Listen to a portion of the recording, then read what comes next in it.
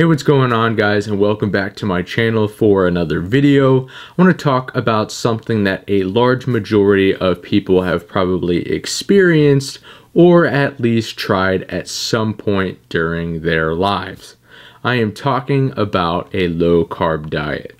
But more specifically, I want to talk about why strength tends to fall while on a low-carb diet. So let's break down the science and get into this video.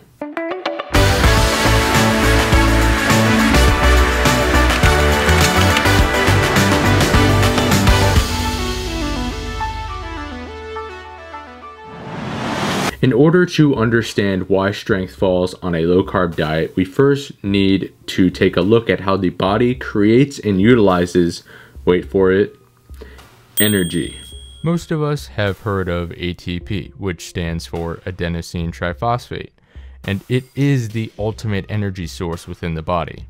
To put it simply, ATP is essentially a phosphate bond that has been broken up, which thus releases energy into the body. Everything we do boils down to ATP in some fashion. Now, without getting too in depth, understand that ATP can be created both aerobically, with oxygen, and anaerobically, without oxygen, but the processes in which they are created are a little different. First, we have aerobic metabolism, which occurs when the body has enough oxygen available to create energy. Glucose is converted into something called pyruvate thanks to the Kreb Cycle, which is a topic for another day.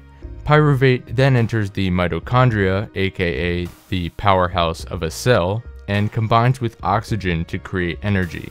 This energy pathway is very efficient, but it's pretty slow. Second, we have anaerobic metabolism, which again takes glucose and again converts it into pyruvate. But instead of going into the mitochondria, the pyruvate enters the cytoplasm and is turned into lactate via a process called glycolysis.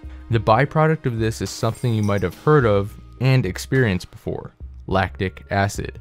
You are fatiguing through muscle failure by way of lactic acid burn. From an energy standpoint, aerobic metabolism uses protein, carbohydrates, and fat and can be used continuously. Anaerobic metabolism only uses carbohydrates for energy and does not last very long. One is not necessarily better than the other, but aerobic activity is more universal in typical day-to-day activity.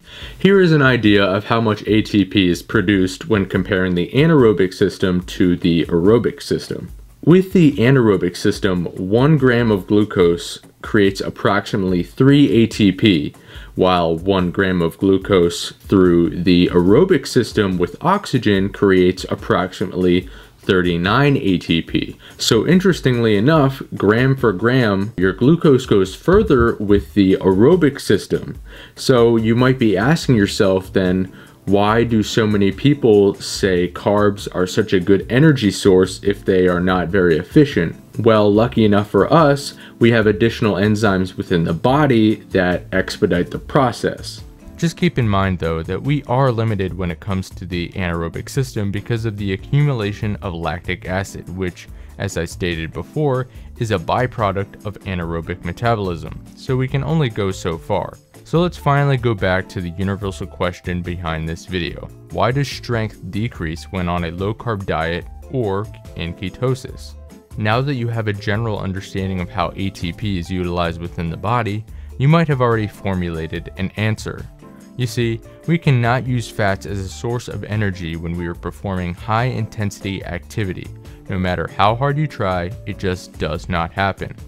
Most weightlifting exercises like the squat, deadlift, bench press, shoulder press, sprinting, etc. are higher intensity anaerobic activities. So in the days following the implementation of a low-carb diet, glycogen stores, the stored form of carbohydrates within the body, will gradually decline. Faster for those who do continue to do higher intensity activity, and eventually you will have used up most, if not all, of your glycogen stores.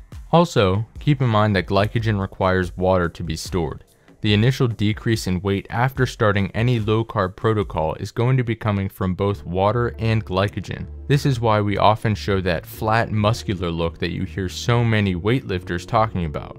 So, if you take away the catalyst for ATP production in the anaerobic system, being glycogen, then you ultimately take away the ability to create the energy required to perform and execute high-intensity activities, especially those that require quick bursts of explosiveness and strength. Now, this does not mean that you won't be able to lift weights. You haven't cursed yourself or anything like that. I promise. And no, this does not mean you're going to lose your gains either. Again, this just simply means that your body is not capable of creating the energy needed to maximally lift or perform high-intensity anaerobic activities. I have personally experienced this myself. I recently started a ketogenic lifestyle for the first time, and in the first week or two, my glycogen went down, as was expected, and my strength along with it. Did it bother me? Maybe a little at first, but eventually I just accepted the fact that this is just how my body prefers to function and use energy. On the flip side, this opens the door to incorporate more aerobic-based cardiovascular activity into your training, as you will be utilizing fat and ketones for energy instead of carbohydrates. Fat and ketone bodies do extremely well in general in the aerobic with oxygen activity. So at the end of the day, don't be alarmed if you adopt a ketogenic or low carbohydrate lifestyle and your strength drops. It's just the body's way of rebalancing energy production within the body. Anyway guys, if you have stuck with me this far, I want to thank you for watching the video. Remember to hit that like button and subscribe to my channel so you never miss a future video. I have a lot of great stuff planned in the coming days and weeks, so definitely stay tuned for that. Thanks again for watching, and I will see you in the next video.